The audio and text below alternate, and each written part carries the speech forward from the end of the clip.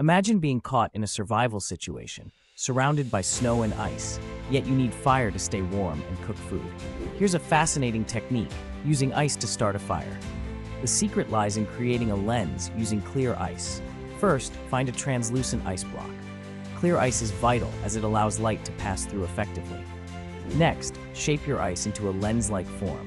You can do this by carefully carving or melting it slightly with your hands to achieve the desired shape. The idea is to create a convex surface, which will focus sunlight onto a small point. Once you have your ice lens ready, position it between the sun and your tinder, which could be dried leaves, small twigs, or even grass. Adjust the distance until you see a small, bright spot on the tinder.